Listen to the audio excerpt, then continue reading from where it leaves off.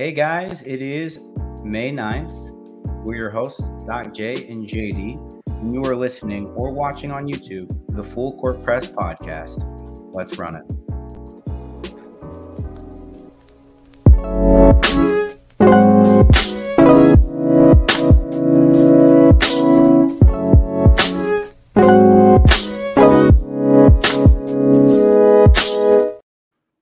Hey guys, welcome to the Full Court Press podcast. Before we start, thanks so much for dropping by. If you have time, please like and subscribe for the channel. It helps us grow. Our Donovan Mitchell video has really blown up, and we want to thank you guys so much for all the love you're showing us. We have our 42 subscribers now, which is fantastic. Keep that rolling for us, guys. We love the fact that you guys are commenting, positive or negative. We know it's because you guys are passionate about basketball the same way we are. So thank you so much. Like and subscribe. And JD, I'm excited about today's podcast, man. I'm super excited. It's something that I've wanted to talk about for a while, and now we finally get a chance to do so, and I think that is going to be a lot of fun.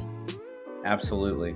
So I know today we are going to kind of discuss our favorite team, Utah Jazz, and talk about their offseason and what moves we think would be beneficial for them to make in terms of trying to compete for a title in the next few years, maybe 3 to 5 years down the line. Yep, exactly. And just to get us started, got a little slideshow for everybody to take a look at here. For the load. Okay. Yeah, I think it'll be a lot of fun. We're going to be talking about this Utah Jazz offseason.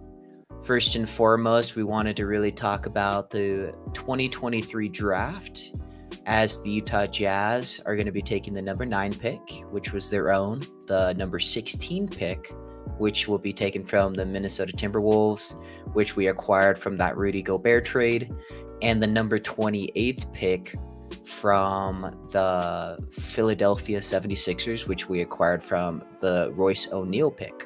Then we're going to be diving into the free agency, looking at the Utah Jazz cap space, who are notable free agents, maybe that the Jazz could go after, maybe some potential trades they could do that year, versus, the unrestricted and restricted free agents that they could take a look at. Right. Something else I would also like to remind everyone, we are projected at 9, but there is always the possibility the Jazz could move up. Now, we do have a 4.5% chance to be in the top 4. I think like a 1% chance to get the number 1 pick, but it does happen. In 1993, it happened to the Orlando Magic, actually. They had a 1% chance to get the number 1 pick, and they got the number 1 pick. So I'm just throwing it out there. It does happen. Probably unlikely, but, there's always that possibility. But like you said, let's look at the guys who are going to be around projected at 9. Yeah. And just to kind of start us off, I have Cason Wallace here at number 9. And something, a little intriguing before we go in, and just kind of a caveat, like you were mentioning, I know that the Jazz have the 9th, the 16th, and the 28th pick, but I would not be surprised if the Jazz end up trading some of those, or trying to trade up in the draft, or maybe if somebody even slips, from what you have projected as the top 5, 6, or 7 guys, they might go for somebody who has, the most athletic ability. There's a lot to consider. However, Tony Jones from The Athletic, a staple here in Utah, has mentioned that they're looking for lengthy guards, and that's probably who they're going to go after, maybe with the 9th pick and the 16th pick, vice versa, or a power forward. Those are the 2 gaps that I think the Jazz are trying to make alongside their pieces with Walker Kessler and Lauri Markkanen. So with Cason Wallace, for instance, you look at his stats, I don't necessarily think they jump right out of the boat, or you think that, they're the most incredible eye-popping thing you've ever seen.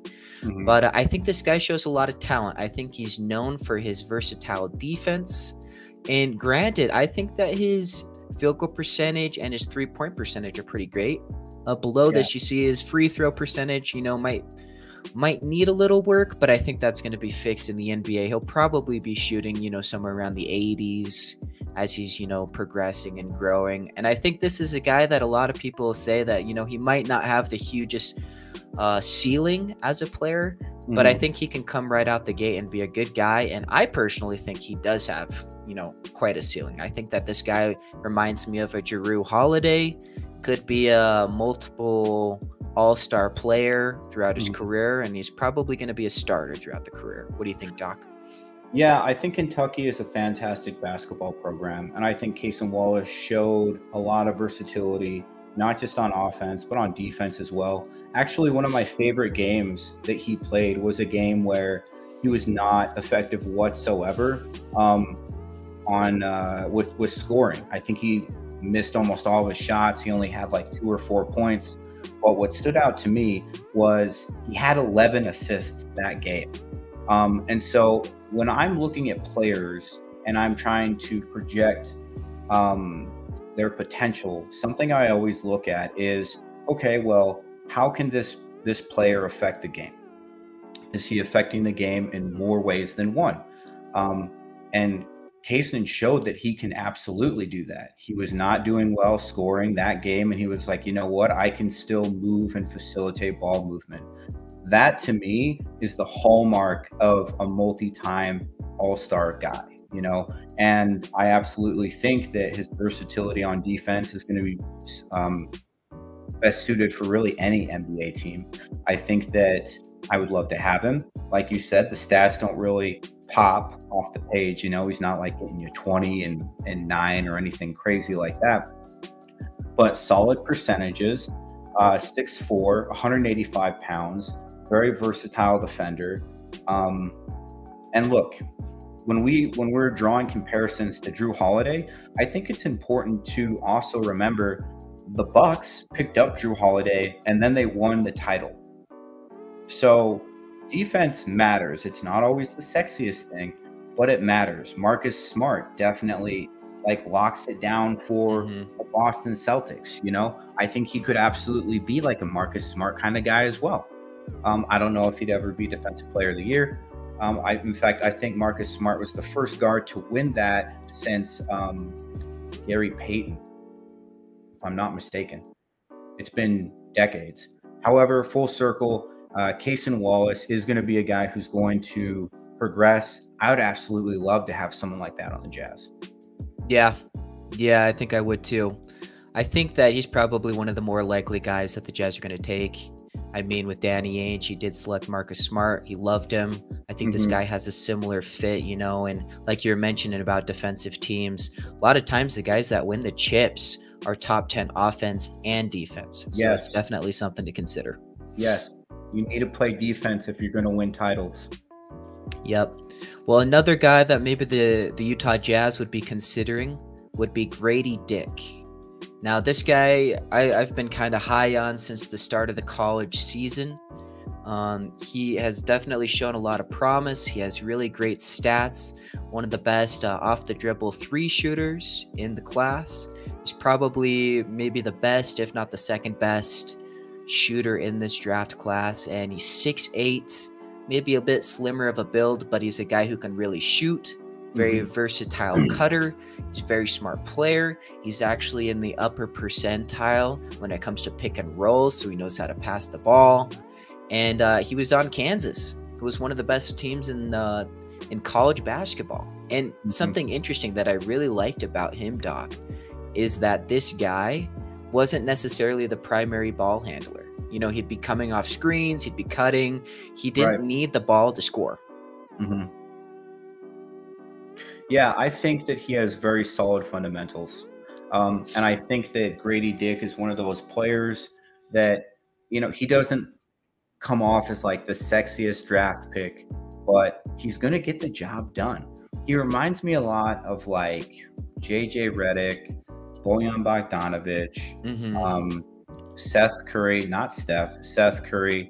These guys who are, well, Seth Curry's really not that big, but guys who are prototypical 3-and-D big men who are able to shoot. Maybe like a Kevin Huerter. Yes, just like Kevin Huerter, where you can put him at the 2, you put him at the 3 if you want to. He has the size and versatility to really play off the ball well.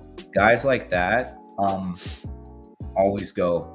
They're like hotcakes, man. Everyone in the NBA needs a guy like that. I would not be surprised if he got selected earlier than 9, to be honest. Really? Because he's not, like I said, he's not the sexiest, draft pick. But when you look at what he can bring, he's an NBA ready talent. He just is. Like, his fundamentals are insanely solid. And I agree with you. I think that statistically he was in the top 1 or 2. I think he's actually the best shooter in this draft class in terms of off the ball. Dude was a beast. So personally, I don't know if I would pick him if I was the Jazz. I would be aiming more for kind of like what Tony Jones said per The Athletic. And, you and I love The Athletic. They're very reputable in their sports journalism. I'd be shooting for Taylor Hendricks, man. Definitely. Just so happens that we're going to be talking about Taylor Hendricks. Oof. And Taylor Hendricks, I think this is a guy, if you compare Cason Wallace and Gradey Dick, I think those two, they're pretty structural players. I think those two are guys who will undoubtedly be pretty good in the NBA. But I think of the 3 that we've talked about, at least leading into Taylor Hendricks, I think this guy has the most upside. Now, if you take a look at those percentages, I think those are eye-popping. And this guy was quite the riser in the draft, just especially over March Madness. He was shooting well, he was playing well, leading his team. And something that I really like about him is that this guy can also, shoot out of the gym. He's a great defender. He's a great shooter. As you can see, he was shooting something close to around 50, 40, 80, which is incredible for somebody of his size. I think he's sitting around 6'9", 6'10". And I think he has the similar weight of Jason Tatum, who when he was coming into the draft. So 6'9", 210. Yep. So this guy will bulk up. He's going to be, I think, a dominant force. And the fact that he can really shoot outside, he's going to be able to spread the floor. I think, the Jazz are looking for a guard. They're also looking for a power forward to lead the franchise. I think you could definitely take a shot on this guy. And I think that he could really pan out. I think that the most glaring issue looking at the new Jazz team that was put together was, even though they have all this size, there were teams that were just beating them off the glass, and that can't be the case. You need to have someone who can get you rebounds. It can't just be Walker Kessler or Lauri Markkanen.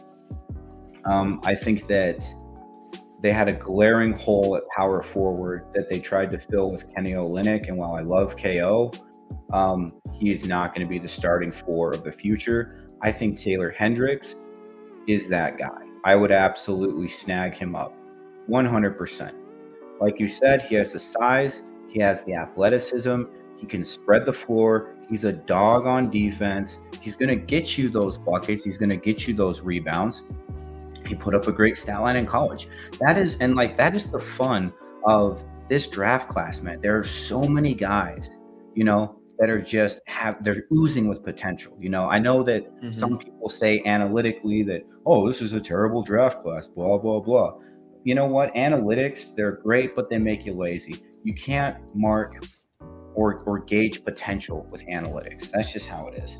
And I think Taylor Hendricks, if I was a Jazz, absolutely, especially because, at 16 too, their next draft pick, there's still a bunch of guys who are going to be good two-way combo guards that you can use. Yep, I couldn't agree more. I think with Hendricks too, a fun lineup would be having, Colin Sexton at point guard, Ochai Agbaji. You got Taylor Hendricks at the power forward, Lauri Markkanen, and Walker Kessler. I think that's going to be a good defensive team. It'd be a lot of fun to watch. That's a lockdown defensive team who can get the rebound as well. Like, that is, oof. And Doc, I think you give that team a few years, like maybe one more year to develop further. They're going to be a top 10 defensive team. I absolutely agree with you. I think Walker Kessler, by the way, who was selected first team all rookie, congratulations to, I guess, the sheriff, if that's what we're calling him now. Mm-hmm. We love you, Walker. Good job, man. I can't wait to see this kid continue to develop, because he's going to be something amazing. I know he is. He is going to be, and this isn't a hot take, this is going to be fact one day. That guy is going to be a multi-time DPOY. Wow. I absolutely believe that. I think he could be better than Rudy Gobert. He's already offensively more capable, and I think that he has the lateral movement defensively to be one of the greatest defenders the league's ever seen. I think if you had to take one of the two, especially given the contract that Rudy has, I think every NBA team's probably taken Kessler. I mean, kid's a beast. For sure. Final guy we wanted to talk about that I think this guy's probably going to go 6 to 8 in the draft. Probably. But he could slip into 9. Anthony Black. He is a 6'7" point guard who has a really good feel for the game. He's sitting around, 4 assists, but I think that those numbers might be skewed once they go into the NBA, where the floor can be spread a little bit better. I think this guy's a really good passer. I thought he shot well. The 3-point percentage is maybe something to be desired, but he reminds me a lot of a guy from OKC. Do you happen to know who that guy is, Doc? We talking about Josh Giddey? Josh Giddey. The Australian, man. That kid is sensational. And I agree. I think that there is a lot of Josh Giddey comparison with Anthony Black. And something I really like about Black too, man, the kid's a dog, dude. Like, I was listening to one of his interviews initially of why he chose Arkansas, and he was just like, I just want to be in the NBA. I want to play basketball. I love kids with that mindset. And then when Nick Smith Jr. got hurt, he just took over all of the ball handling responsibility for Arkansas, and he did not disappoint. If I'm not mistaken, too, he played more minutes than any other college kid in the nation. He was averaging, I think, close to 33, 34 minutes. Okay? Like, that kid, he's going to be able to come, start playing right away. He has a lot of things he's going to have to fix, but you can work on shooting mechanics. You can't work on heart. You can't work on athleticism. Well, you can, but you want to have those things in place fundamentally. The fact that he's 6'7", too, he's massive for a point guard. Massive. He can defend the 1-2-3, no problem. Like, oof. I've always been a fan of Anthony Black. Yeah, me as well. I would like to have him. I think of the guys that we've talked about, he might be number 1 on my list, although I do like Cason Wallace as well. Yeah, I do as well. But I'm going to tell you this, with that 9th pick, I'd be selecting Hendricks, absolutely. Over the other guys? Oh, yeah, because I think that this is such a very potent guard class as well, that you have great picks at 16. Yeah, that's a good point. And just moving on to 16, there's a lot of variants that could be had. People might be able to slide. But here are some of the guys that I think the Utah Jazz might go after. And granted, just to reiterate, the Jazz are probably wanting to go after a guard as well as a power forward. So these guys both fit that bill. Well, these guys fit that bill. And, looking at a few of them stick out to me. What do you think, Doc? See, this is exactly what I was talking about. When you have guys like Jalen Hood-Schifino, Jet Howard, Buffkin he's a big guard too, isn't he? He's 6'4". He's a little slim, but I think he could put on weight. Yeah, see, those are 3 very impressive selections right there. I think Gigi Jackson has the potential to become something truly transcendent. The only problem is he's going to take a while to develop. That's just the truth. He's not going to be a guy who comes into the NBA, at least in my opinion. Who knows? He's not going to come in here and just start averaging 20 points per game.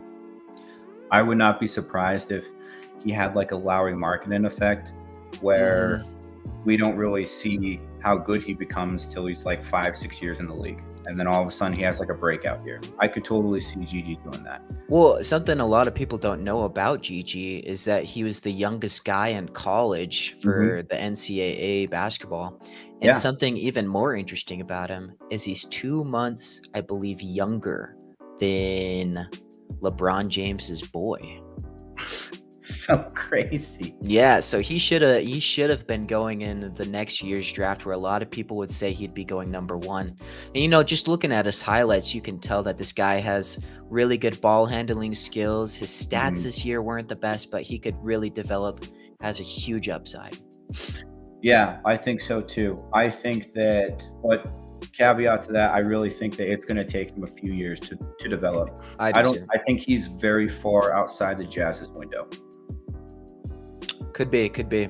And some other guys, like talking about Jalen Hood-Schifino, he has a really good mid-range. This guy's also something like 6'6", maybe close to 6'7", so he's a big guard.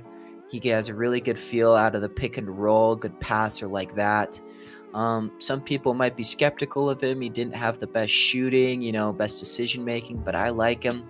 I think my favorite of all of these guys would be Kobe Buffkin. I think he was in the 1 or 2 best transition players as well as finishing players in college basketball. And this is his sophomore year, granted, but there's a lot of great sophomores that come out in the draft and really make an impact and do well. And I think he really can and could be a star in the league in the future. Yeah, definitely. I mean, he definitely is going to be a starter minimum. Look at Agbaji. Agbaji was a senior when he got selected. But I think that he's going to be a starting player in the league for the next 10 years. Age, there's a huge drop off athletically in terms of when you hit your 30s for a lot of players, and age just comes quickly. That's why all these teams always try to draft so young so they can develop the guys on their program. But when you're taking a guy at 22, you're still going to get 10, 12, 13 really good years out of him. So, and I think guys like Jalen Hood-Schifino, Kobe Buffkin, I would, and Jet Howard too. I mean, Jet Howard would almost be like a no-brainer for me if he's available. Yeah, he's a power forward. He could shoot the lights out. And so we'll have to see what the Utah Jazz take, at number 16. And it's definitely going to vary. Are you sure he's a power forward? I thought he was a guard. He's just a massive guard, isn't he? I guess he could be a guard. I thought he was a power forward due to his size, but he's huge. Right. He's like 6'8". It's 6'8", pretty heavy too. But yeah, maybe he is a guard. We'll have to look at that. Let me just check that really quick. Okay, so on Tankathon, by the way, guys, we love tankathon.com. It's a fantastic website for simulating mock drafts and really helping you look at statistics and analytics for players. I'd recommend it for anyone who nerds over this stuff the same way JD and I do. They have him as a shooting guard, a 6'8" shooting guard. Okay, you were right. That is huge. But so that might be somebody. But moving on, I think we wanted to start talking about who we could take at 28. And granted, I think the Jazz actually might not keep this pick. However, I do like a lot of the guys in the 20s. I think that it's interesting to look at this draft class because a lot of the guys, early on in the lottery, maybe even a little outside of the lottery, they don't have the best stats. But a lot of these guys, these analysts, they look at him and they see a lot of potential in him. Maybe somebody like Amen Thompson, for example. Yeah. Not the best shooter. I think he was shooting in the low 20s, 3-point, and then mid 30s for field goal percentage. Not the best at all. In fact, if you looked at his stats just on paper, you might think, is this guy even going into the NBA? But there's more to it. You have to look at his upside. You have to watch his film, and he has an incredible first step, very quick, very athletic. There's a lot of guys like that, but in the 20s, there's people like Julian Strother, who's a junior. He went to Gonzaga. He was shooting pretty well. He seems like a decent player. There's somebody like Sidi Sissoko. He was a freshman with the G League Ignite. We've talked a little bit about him before. I like him personally. I would love to get him. I think he's going to go a little bit higher than 28. But I think the moment that there's something, like the combine, there's workouts, this might be flipped upside down, Doc. A lot of these guys might go much higher. Maybe the guys that we thought were really high might go much lower. So it's really interesting to think about. It is. And guys, just a reminder too, JD and I will be covering the combine. We're going to be covering the NBA draft lottery as well. And then when the draft actually occurs. So make sure you guys tune in with us for that. It's interesting. The Utah Jazz have always notoriously been able to build teams with either late lottery picks or like really high first round picks. Carmelo was 13. I think Stockton was 12. Donovan Mitchell was 14 or 13. Rudy Gobert was 27. Like the Jazz, Andre Karolinko too, he was 22. And Walker Kessler, he was also, I think he was 24, something like that. I would not be surprised if the Jazz did keep this pick, because historically they are so good at building through the draft. And when you have a mastermind like Danny Ainge, who's on board now and helping you develop this team, I think that the Jazz wanted to get all these draft picks so they could take all these bites at the apple. And I would not be shocked if they found themselves like a really good role player at 28.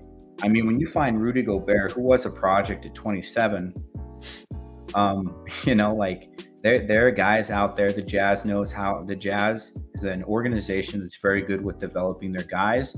They're not afraid to build through the draft. They always have, and I could see them getting one of these guys and turning them into like City. City could be coming off the bench as our number one. He could be leading the bench for us at some point in time. I think guys like Leonard Miller as well. He's a power forward. He plays in the G League. He played on the same team as Scoot Henderson, G League Ignite. Same with City.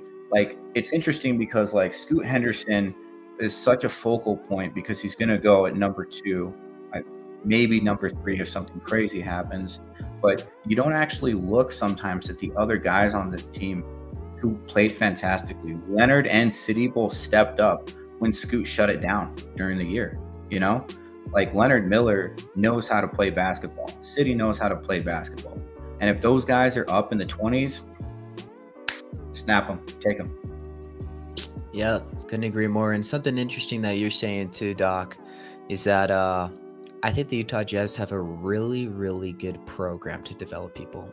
Yes. So I think that most likely 2 out of these 3 guys are going to pan out. And I think whoever we're really taking, we could probably develop them into something great.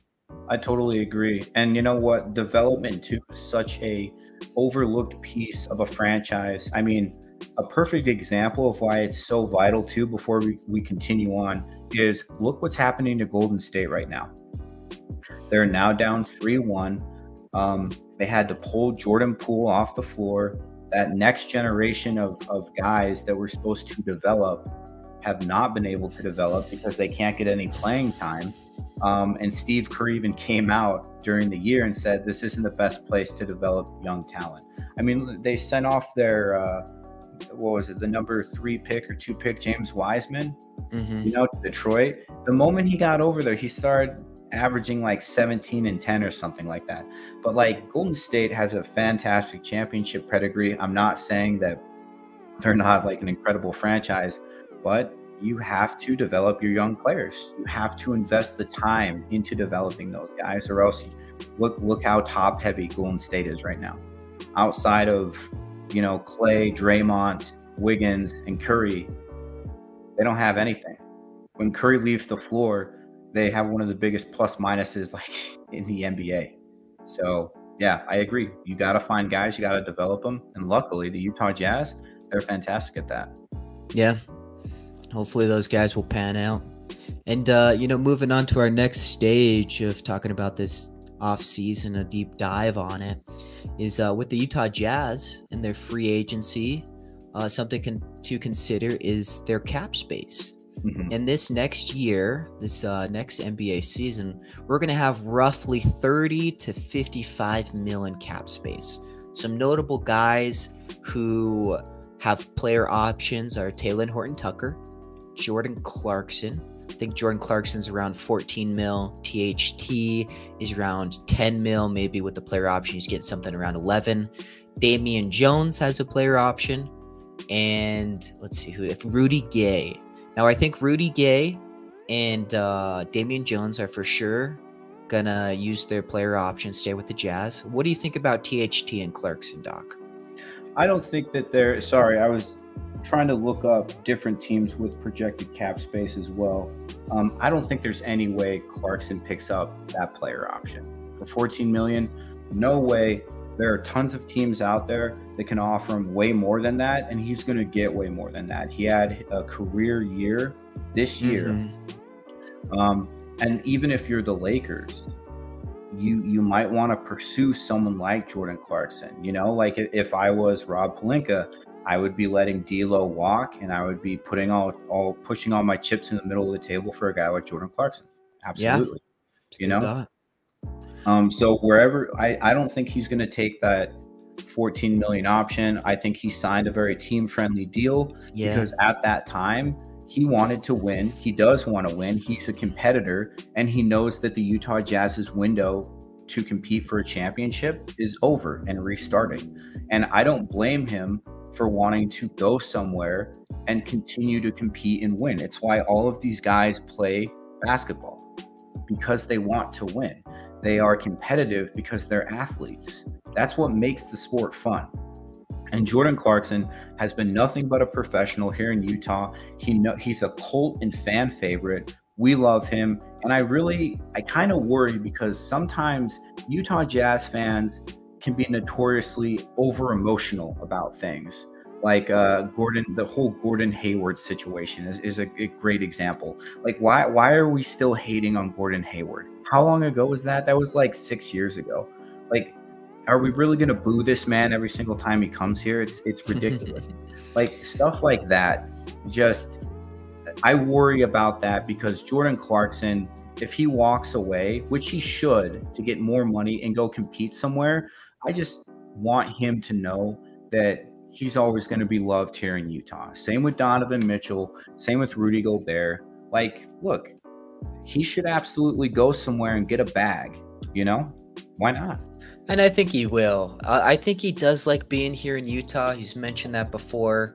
And the Jazz might give him an offer, upwards of 18 to 20 million, which I think is probably where he's going to sit at with another team. But somebody might, extend him a little bit more than that. And at that point, I don't think the Jazz will try and keep him. Yeah, I mean, even if the Jazz do offer him something like that, like our championship window is not open right now at all. And one of the reasons he extended here was to try to win a title. So I could see, even if the Jazz offer him something like that, I don't think Clarkson comes back whatsoever. It's not a personal choice. It's a business decision. But the man wants to go somewhere. He wants to get paid, and he wants to win a title. I could see teams like Miami going for him. The Knicks could possibly take a swing at him. I think the Lakers 100% are going to try to get Clarkson. And the Jazz could try to retain him. But at the end of the day, like, if you're a basketball player of Jordan Clarkson's caliber and you signed a team-friendly deal because you were competing for a title and that title window closed, would you stay? Me, if I'm him, I wouldn't. And it's not personal.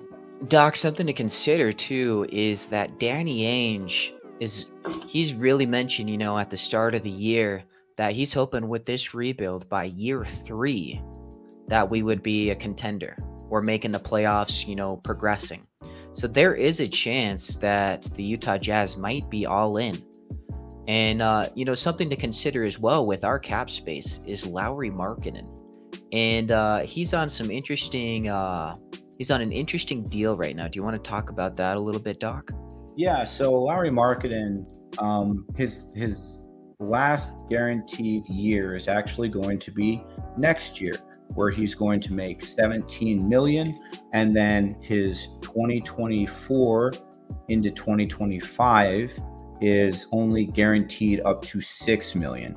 I think it would be a very, very good gesture from the Utah Jazz to fully guarantee that last year as soon as possible. Now, the deadline for that is going to be June 1st of 2024. So that'll be next year's draft. But I would guarantee it. Absolutely. You know, like, look what he has done this year for us. You know, like, unless you were watching FIBA, which we both were, you know, how would you have projected that he was going to be this kind of player, which we did, by the way? You know, like, he was, most improved player of the year, which he absolutely deserved, because he went from 14 points to 25. He had an incredibly efficient stat line. He was one of the most efficient players in the NBA. In fact, there was one point where he was the most efficient player in the NBA, averaging 20 or more points off of 50, 40, and 90. And he was alongside Steph Curry and Kevin Durant, which is incredible. Donovan Mitchell. And then there was a point where he overtook all of them in terms of efficiency. So I would absolutely guarantee that last year. And then I would, however the CBA works, I would offer this man, the max I could for the next 5 years, because I think that he's a foundational piece. I think that, you know, when you look at his FIBA stat line, he put up 28 points, nine boards off the same kind of efficiency, you know, and then the last 50 games of this last season, he averaged 28 and 9, you know, over the entire season. Yeah, he averaged 25.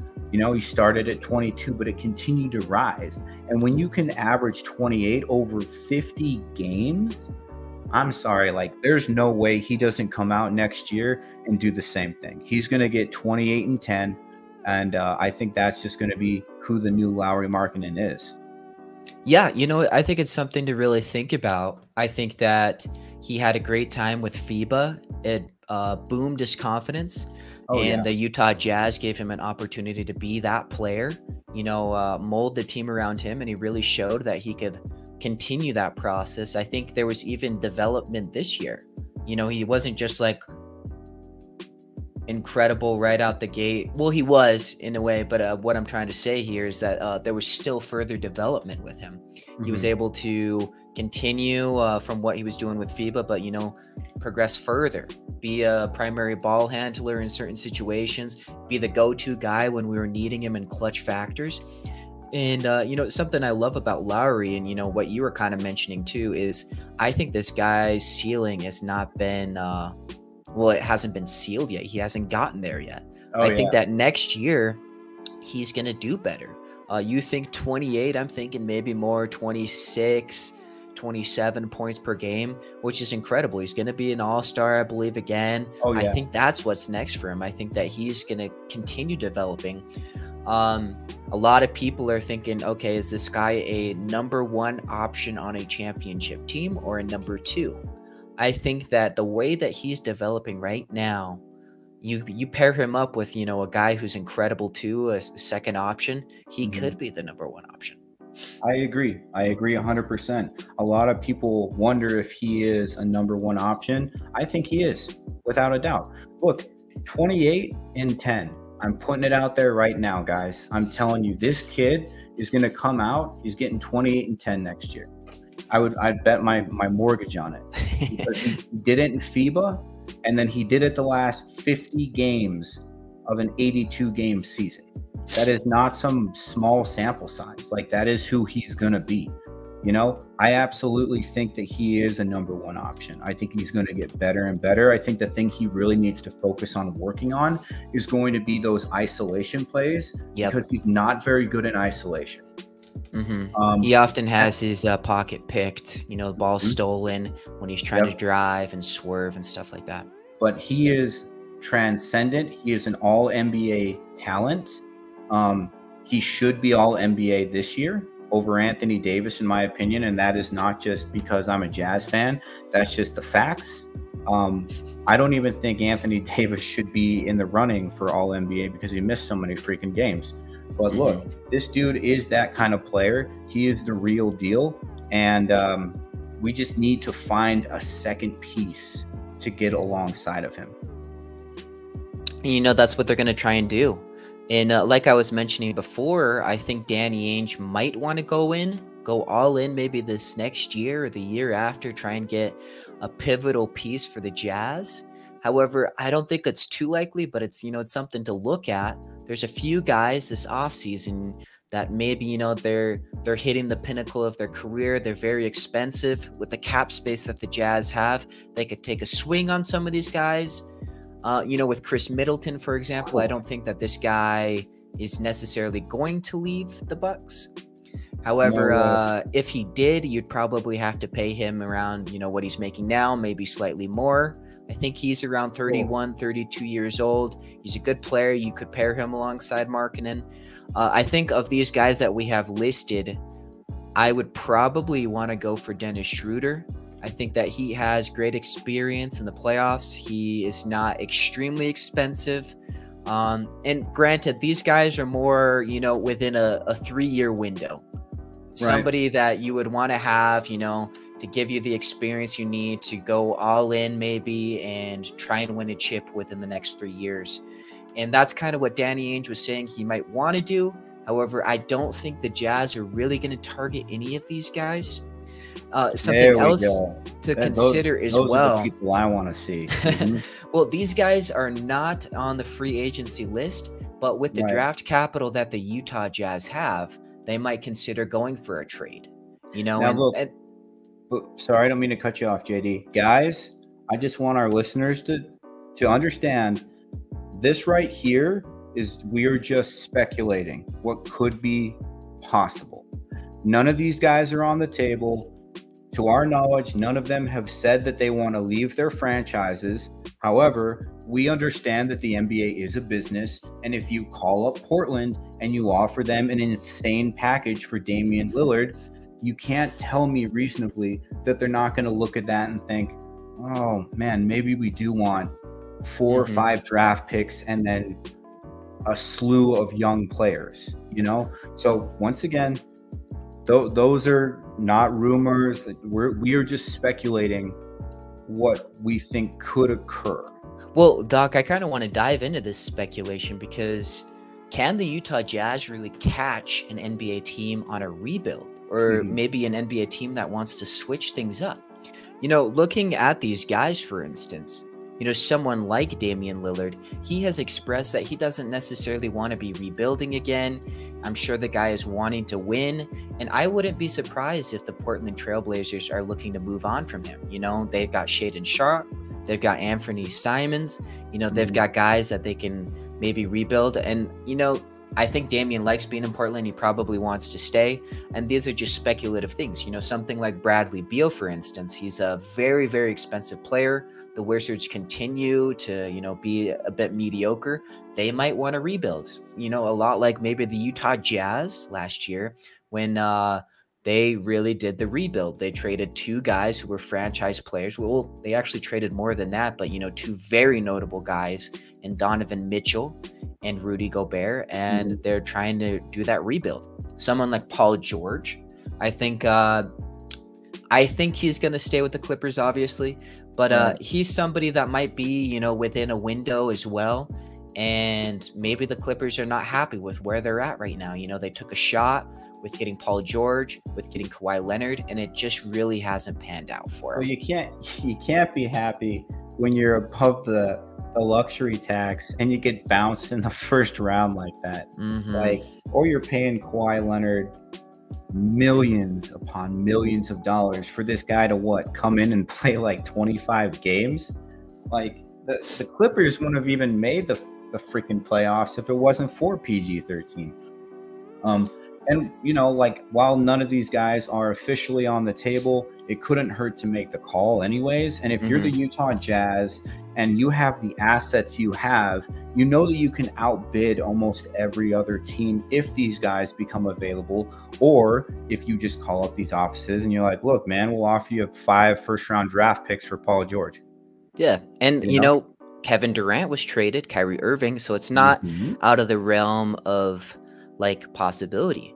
And now I made a segment where I think that, the Jazz, and this is speculation again, but they might be able to trade for a franchise player. Maybe not somebody in a 2 to 3 year window rather, but a guy who's young and up and coming. And granted, I threw Obi Toppin in there. I don't think he is even in the same realm as these other guys that we're talking about. Right. But, he's somebody that I like and somebody that I could see a future with, that he could turn into a franchise player potentially. Oh yeah. Anytime Obi Toppin plays more than 20 minutes a game, the guy averages like 28 and 10. Okay. Like, he's a fantastic power forward. And, I think it's a travesty that he has to play behind Julius Randle.